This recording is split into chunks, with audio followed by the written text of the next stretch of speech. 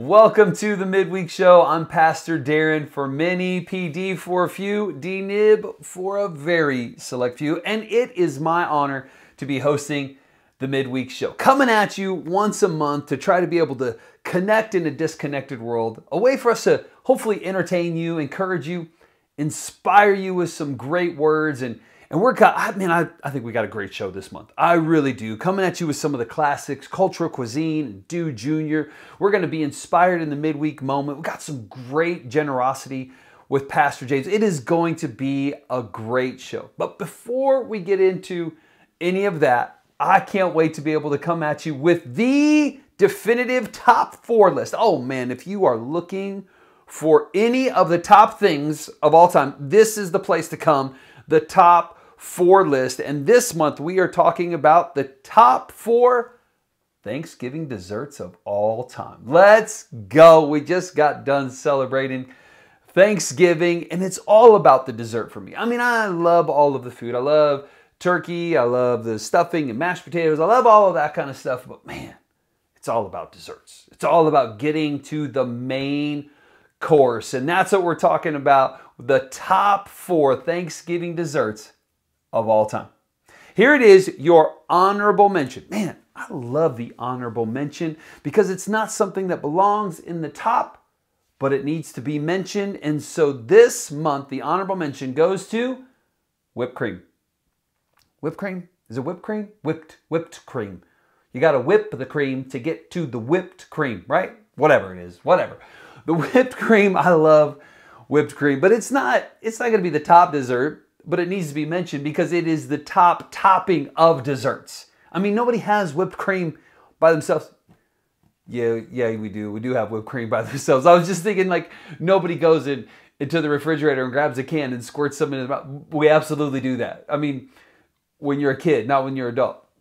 Let's go. Come on. Yeah, of course adults are going to go and sneak a little bit in there. At least guys are. Like, any guy that I know is going to do that. I love some whipped cream. Love even a Miracle Whip, man. I'll even take a little finger of Miracle Whip out of there. But I will tell you what changed my life. My wife, oh my goodness. I love my wife so much. She made homemade whipped cream. I thought Miracle Whip was good. And then I had homemade whipped cream. Let's go. Somebody, the honorable mention absolutely belongs to the top topping of all time, and that is whipped cream. All right, let's get to the top 4 list. Coming in at number 4 is pecan pie. Pecan pie. Pecan pie. However you want to be able to say it, that is the number 4 pie on my list. And I think the reason why it comes in at number 4 is because I think of this as an adult, an older person dessert. Like, you don't see kids being like, "Ah, what's a pecan pie?" Like that doesn't usually happen. And I think maybe, it's just because it looks a little weird. Like you just see all of the nuts on top of it, and you're not sure what's on the inside of it, and so it just doesn't have that like, "Ooh, I want to have that look to it," until you get older, and then you realize, where has this been my entire life? I love pecan pie, but it's coming in at number 4 because it's missing that personal nostalgia to me. I never had it when I was a kid, so it doesn't have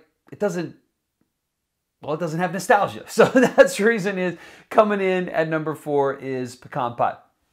Number 3, ooh, this is when controversy is happening. Number 3 is bread pudding. Oh my goodness, I can feel some tension already that's happening because some of you are like, yeah, bread pudding. Some of you are like, are you out of your mind? No, I'm not. I love bread pudding. In fact, I think it's the most underrated of Thanksgiving desserts. Hold on, check that. I think it's the most underrated dessert of all time. I love bread pudding. I think it's underrated though because bad bread pudding, that's just going to ruin your day. Nobody wants to have bad bread pudding, and it can get really bad. But if they do it right, ooh, man. Oh, the spices, the caramel, all of that together. And then, man, when it's fresh out of the oven, some warm bread pudding will make your day. I love a great bread pudding. Coming in at number 3. Like I said, that was some controversy because some of you are like, you're out of your mind. Some of you are just stopped watching the Midweek show right now because of that. Love bread pudding. All right, here we go. Number 2 on the top 4 Thanksgiving desserts of all time is apple pie. Oh, is there a more American holiday than Thanksgiving? Probably 4th of July. That's for another time though. All right, but it is American. Thanksgiving is an American holiday. We just sit around eating food, watching football, celebrating each other. Come on, that's a great holiday right there. Love Thanksgiving. And is there anything more American than apple pie? I love my mom. I love America. I love apple pie. Apple pie a la mode. Ooh, how great is apple pie a la mode? You got a warm apple pie out of the oven, then you put on the cold ice cream. It's warm, it's cold, it's sweet, it's tart, it's apple pie a la mode. And you know, I just thought of this. Like, I talk about how American it is, but my favorite apple pie is actually Dutch apple pie. Like, I love that crumble on top. That crumble, oh my goodness, that just makes it so much better. Love apple pie a la mode, coming in at number 2. Here we go. The top number 1 Thanksgiving dessert of all time. It has to be pumpkin pie. Pumpkin pie. Man, I love new stuff. I love being able to be progressive. I love new things that are coming out all the time. But I also like tradition. And there's nothing more traditional than pumpkin pie at Thanksgiving.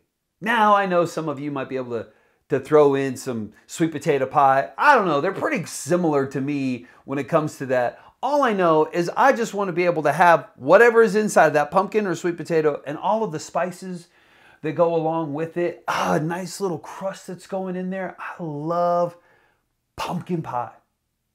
And then here's what comes. This is what's so important.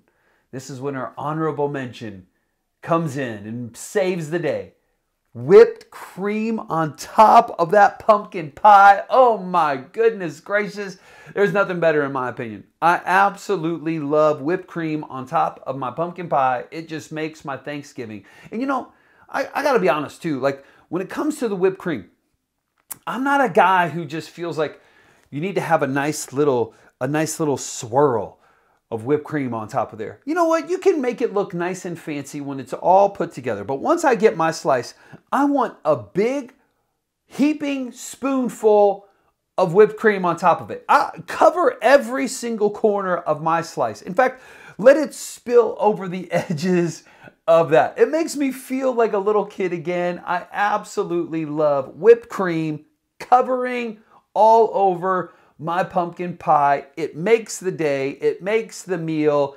I am happy afterwards.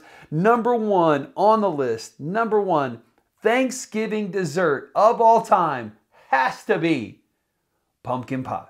Come on, somebody. I would love to be able to hear your list as well. Tell me where I was right. Tell me where I was wrong. Tell us what your top 4 list as well. I would love to be able to hear that. That is my top 4 Thanksgiving dessert of all time. Speaking of Thanksgiving dessert, let's see what they're whipping up in this month's cultural cuisine.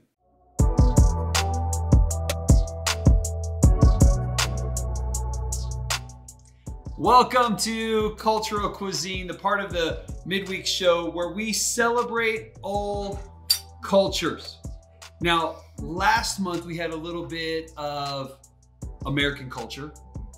We're gonna have some more American culture. Oh my God. We are getting ready to celebrate Thanksgiving with some pie. Oh. Enjoy.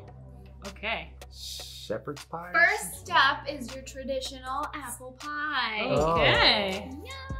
Wow. Dig in, huh? Dig in. All right, let me serve you. Thank you. Oh. Oh, that was my fault. All right, let's give it a Cheers. go. Cheers. Mmm. Mm-hmm. It's apple pie. All American. Yeah, a little tart. Mm-hmm. Just right. Are you a pie person? I am. You are. I'm not. I love pies. Now for a little twist on something a little bit different. This is a turkey pot pie. Oh. Wow. Give it a try. Okay, Here we go. Love me some turkey pot pie. that looks very You interesting. had turkey pot pie before? Yeah. Or chicken? Turkey. The frozen kind though. I can't get any. It has cranberries in it too. Oh, that's why it's sweet. And there's stuffing in there. That's good. Okay, I don't like mixing sweet and salty. That's just weird. I like it. I like it. You don't like M&Ms in your popcorn? No. This one is a play on a pie. It's spanakopita. Ooh. What's the proper way of eating this? Do we have to pick it up, or? You can eat it right off of there. This is spinach though, and I do not like spinach. Oh, you don't? Get a good bite then. I'll take a Frankie bite. Watch this. Let's see. Spinach and me do not get along. But I'm gonna do it. Ready? Yeah, let's try it. Mm-mm. Not my favorite. Nope. But you know what? I'll give it a go again. Just for you guys. No. Nope. Not like that. Let's move that one out of the way. Maybe if it had some hot sauce to mask the taste. How about a strawberry rhubarb pie? Ooh. Oh, that's very sweet. That's cute. Wait, there's a heart. Just so they can see. Let's show them. Just dig in. Just dig in a little. Spinach and then rhubarb. Come on. Yeah, I need. These are a few of Jessica's not favorite things. I'm gonna clean my palate here.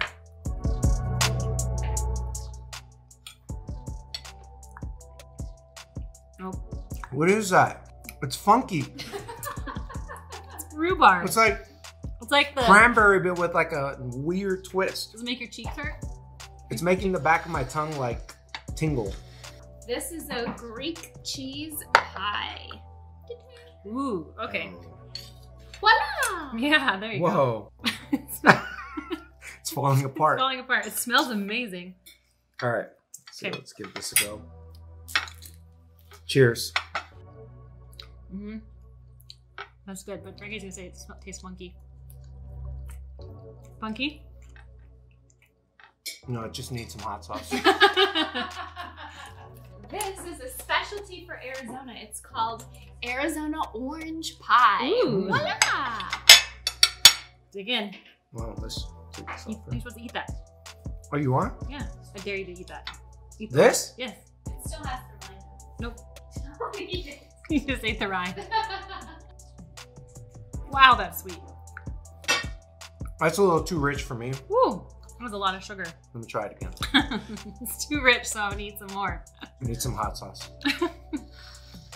A corn pie. Ooh. And there you are. Voila! Dig in. Corn pie. Let's have a little bit of this. Huh? Sorry, guys. That doesn't count as a bite. You have to eat it. Fine. Take a bite. There's no fish sauce. No, Get him some hot sauce. No, it's just not good. twice. He spit it out twice. I would Alright, like the this record to one show. Is a lemon blueberry sour cream pie. Voila! You gotta get some of the berries in there. That's a pretty pie. It's not bad. That's not good. It does taste like sour cream.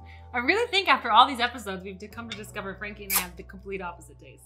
One more pie. Here we go. We'll see if you like I think this I know one. what it is. It is, you Oh. don't know, Oh, it's it's a pumpkin pecan pie. Oh. Voila! All right, here we go. Mm. Mm-hmm. And on a good note. That's good. That's really good. Cinnamon, pumpkin. What more could you ask for? It's perfect. What more could you ask for? Happy Thanksgiving from all of us here at Cultural Cuisine. We hope that you had a great one as well. Come on. Peace out.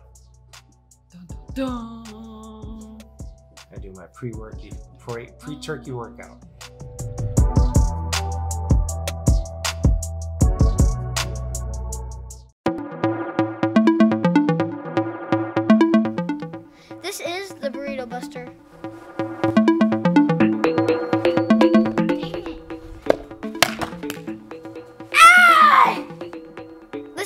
Burrito Buster. Yeah! That's what's up. Yeah. This is corny. This is pretty corny. Yeah! Let's go!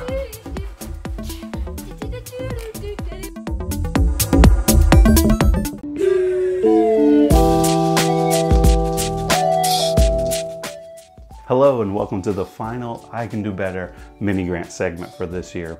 Throughout the past few months, we've shared several examples of people in our community who are living out the I Can Do Better movement. This movement is not designed to be lived out alone. As my shirt says, we plus I can do better. We want to spend this month's time inviting you to be part of this movement and giving you a tangible way that you can do that. During November, our church introduced a new initiative. It's called Operation Hope. How many people would agree with this statement? We can all use a little bit of hope nowadays. Well, we agree, and Operation Hope is what we're going to be calling all of our church outreach activities. It's our way to bring hope to our church, our way to bring hope to our community and beyond. You know, our current activity right now with Operation Hope is something each and every one of you can be involved with.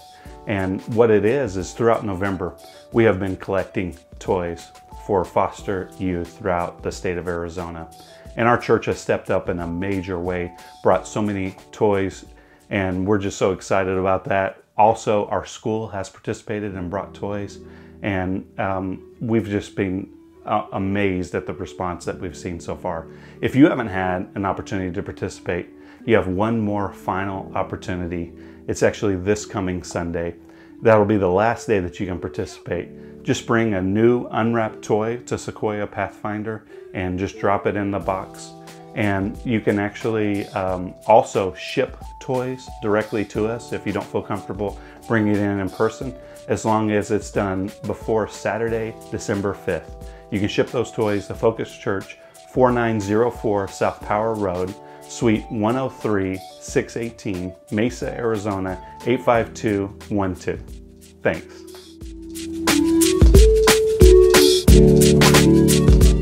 Come on, somebody. Love Dude Jr. So creative, and they do such a great job every single month. And I love Operation Hope. We believe in generosity. We believe in bringing hope. That is Operation Hope. And I love the fact that everybody who's part of Focus Church can be part of that as well. The next couple of segments are coming from you from annual staff retreat that the staff of Focus Church went on. Crazy video, so much fun to just show you how much fun that we do have as a crew. But then also a special midweek moment from a good friend of mine, Pastor Nate Puccini. Yo, yo, yo, yo, what's going on? We're coming to you from the staff retreat. I got vanilla, B, and mocha. We're ready to get down with the snow challenge today. So B, why don't you tell the people what's gonna go down today? Come on. First, we got a polar plunge. Next, we have some snow angels. Then we've got some real snow cones. And then a jump to warm up in the hot tub with some organic milkmaid tea. Ooh, Phil, are you ready for the milkmaid tea? Oh yeah, let's go. Man, I'm ready, man. I don't know what's in that, but I'm sure it's gonna bring us back to life after that plunge. Come on now, let's go.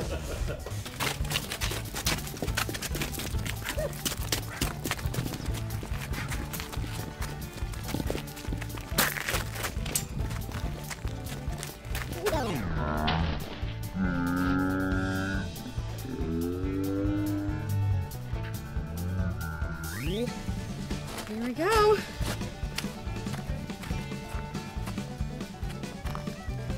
Walk on in. All right, guys, here we go. For the final product, we're gonna make this challenge worth your while. Ready, Phil? Let's go. Let's go. Oh my goodness. Woo, go, go! Woo-hoo!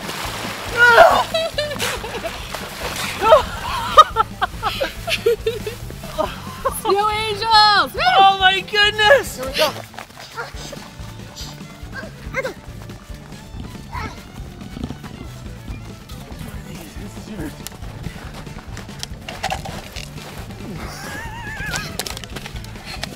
chocolate's in there. Let's go. Okay. Got it, Frankie. Got it, Frankie. Let's go.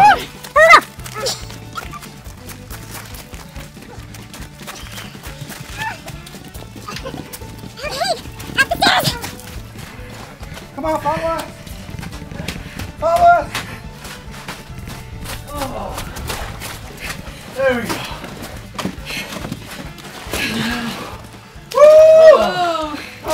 Offer some milkmaid tea. Top it off. Some milkmaid tea. Yeah, buddy. Challenge completed. Woo.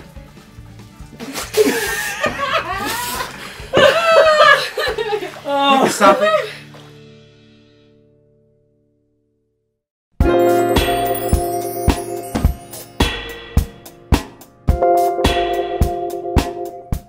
Welcome to the Midweek Moment, part of the Midweek Show, an opportunity for us to be able to truly be inspired. And today we get to be inspired by one of my great friends, close friends, Pastor Nate Puccini from Minneapolis, Minnesota, and Substance Church. Let's go. So great to have you here.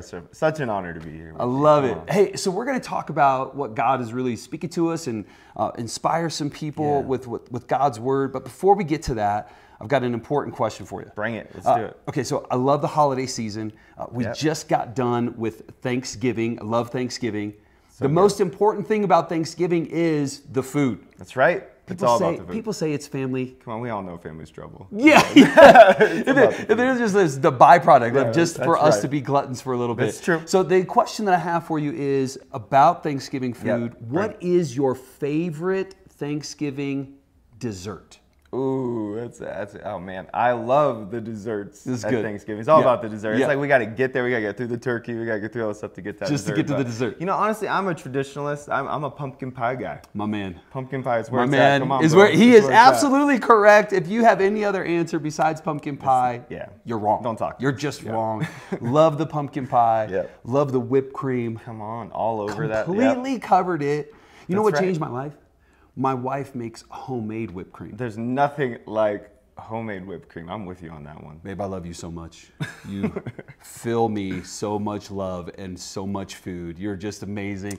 Love Thanksgiving. We could talk about that all day long and just have fun with it. But I think it's so important for us to realize that, man, 2020 has been, obviously, we know. Yeah. Do we even need to talk about it? Let's We not know. talk We about already it. know, right? Yeah, we know. It's been rough. But here's the truth of it is that 2020 is not the only year. It's not the only season that's been rough for us. Like, we've all gone through hard seasons. So true. And God still continues to speak to us, right? That's right. He's still moving. Amen. He's still speaking to us, guiding us, leading us. And so the thing that I really want to ask you, and I think it's going to be an inspiration for Focus Church as well. Yeah. What has God been speaking to you? Man, you know, I look at a year like 2020 and the story after story of anxiety and fear. I look what's happened this year with COVID and seeing just so many people struggle with depression, anxiety. People close to me have taken their own lives. It's been a year of uncertainty. I think that's the word even the world would assign to it, the enemy would assign to it. But I know this: we serve a certain God. Come on, and He has plan and provision for every single person. And in the middle of this year, I've seen so many miracles take place. Wow. And listen, everything will seem oppressive to us until we come into the presence of God and we submit ourselves into that. And I have seen people get healed this year. I've seen people get delivered from addiction. People walk from broken marriages into wholeness. And so, listen, maybe the news says concentrate on the defeat of the year. Let's just assign it to, hey, that was a year of failure. But I actually believe God has birthed miracles in 2020 into 2021. And I believe as we put our minds on the things above, the ideas of heaven, that God wants to do a miracle in your life. He wants to do a miracle in our tomorrow, in our finances, in our physical body. And I believe God's doing that. I don't want to miss the move of God in the midst. And in fact, one of my favorite scriptures is found in the Old Testament. And it says this: look among the nations and watch. Be utterly astounded, for I am doing a work in your day that you would not believe even if it were told to you. It's found in Habakkuk. It's just a powerful scripture. And I believe that God's wanting us as believers to have vision for what he can do in our lives, even though the systems of man have assigned destruction. Yeah. And so I'm excited. I have a ton of anticipation as we move into 2021, that it will be a year of breakthrough. It will be a year of growth. It will be a year of healing. And I believe it's time for God's people to come together and believe for those things. Yes, so, 100%. You're speaking the language of our church Come right on, now, too. Vision, keeping your eyes fixed upon Jesus. It's the focus. Yeah. Even in the midst of distraction, keeping your focus upon upon Jesus. And man, you look around. I love that. Is such a powerful passage. Look at the nations and the chaos. Yep. And then just be amazed. God is doing a work. Come he is doing a work. on. Amen. That is powerful. One thing that's been a big thing for our church is we've been on this journey of racial injustice and racial inequality, and we believe in unity in diversity. Yes. And we want to be able to preach the gospel because it preaches unity. That's right. And that's something that you and Substance Church have been intimately involved with, because Minneapolis, Minnesota, George Floyd, your church, one of your campuses, is located just a block away from where George Floyd was just murdered. right next to the neighborhood where everything began to go down and created not just a nationwide conversation, but a worldwide movement towards, like, hey, how are we living? How are we interacting with those who are close to us? And what's interesting is in that neighborhood, there's over 150 different languages spoken just a block south of our downtown Minneapolis campus. And what it did for us is, at first, to be honest, we went from Ahmaud Arbery making national headlines, and we moved into George Floyd. Yes. Listen, when things are out of sight, they're out of mind. And I believe what happened in that period of time is there was no out of sight, out of mind. It was front and center. I was down at that campus, and we're in the parking lot praying. And but God called us beyond prayer. He called us into action to pray, but then also to serve. And the word the Lord gave us is like, do you actually love this city? Because I love this city. And so we just began to say, hey, we may not have the right answers to maybe how a person feels. I don't have the right answers to people's hate response. I don't have the answer to the person who just lost their home because their building was burned down, but I do know the one who has the answer. Come on. And I know we'll take the little bit that we have, and we're just going to move to action in love, in prayer, to hear people's stories, and then serve them. And if we took that posture of servanthood to really just to be Christ in action, not just Christ in thought, not just Christ in our auditoriums where it feels comfortable. Let's go. And so we own a multi-million-dollar property downtown, but our parking lot became our church. It became the place that we began to minister to that community, reach out to that community, show love to that community, and people respond to love. People respond to kindness. They respond to goodness. But people respond to hate with hate.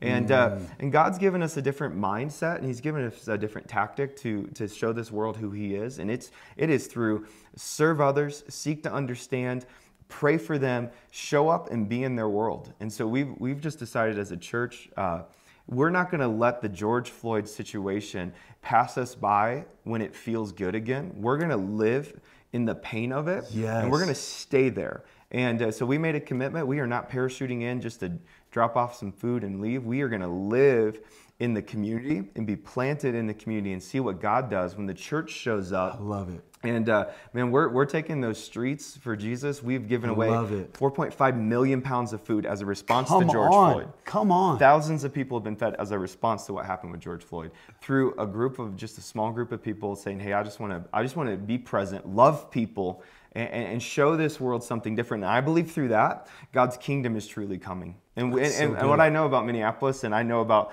your city, they will be Jesus cities. They will be cities not marked by something that happened that was tragic, not by maybe a situation of defeat, maybe not a political stance. They will be defined by a kingdom stance. And that's we as Christians, we're royal priesthood. We're set apart. We're peculiar people. Yeah, we know we're peculiar people. But in that, our job is to simply to just pray that prayer. Lord, would your kingdom come? Would your will be done? And we don't have to wait for his kingdom to come. Guess what? Because his kingdom is forcefully advancing. Oh, and come on. let's go. And so we've seen just what I've seen is people that have not ever served, people that have never actively been involved in church show up and then daily serve people that they've never been in interaction with in their life, and it's changing their hearts. Because I think a lot of times we go to see other people's hearts changed, but truthfully, God needs to change our hearts. Oh, and that's what I've been seeing, Yes. just softening us for our city. And listen, what the enemy meant for evil with George Floyd, God has turned it for his good. In Minneapolis. In Minneapolis, and I believe it for Arizona, and I believe it for our country. We are going to see a great reformation of the church through tragedy in this world. And so, but honestly, it's hard though. I'm not gonna lie. It's not that it's not been a hard year. Yeah. But it's been a year of hope for us, and I want it to be a year of hope for you. I love that. I want it to be a year of hope for someone out there that's maybe just feeling anxiety right now. They're fearful of what the future may hold. I just know the one who holds the future, and he has a plan for your life that's beyond that fear and anxiety. I love that. We have questions about what our country's going to look like. We have questions about what the political change that needs to happen, because we realize that there needs to be change. Yes. Nobody has the answer. Yep. Like, I think that's something that we have to come to a realization with. Like, we need to see reform. We need to be able to see these policy changes. Boom, boom, boom, boom, boom. Nobody has the answer. Right. And we're expecting man to come up with the answer. Yeah. Come on, we know where the answer truly lies. That's right. The answer's in Jesus. That's right. And so what our job is as Christians, as followers of Christ, is to just simply point people towards Jesus. That's exactly it. And I actually think 90% of it is just showing up and being available. Many times we spend so much time thinking, and I don't know about you, my mind can be the worst for me. So much time thinking, but just show up, be present, be around other people, and watch what God does when we submit our ideas, our plans, our thought life to Him. And you can look at social media and you can see everyone's thought life. And I just love how love Scripture says, take every thought captive and make it obedient to Christ. And as you do that, I believe that there's many out there right now, they need joy in their life. They need peace in their life, and they just feel up against it. God has supernatural joy for you when you just submit to Him and show up and be available. Show up, be available. I'll tell you what, church, if there's one word that you can take into next year, it's a phrase I think is so important for us. You need to show up so that God can show off. Thank you so much, Pastor Nate. We love you guys so much. We'll see you again next month, and peace out.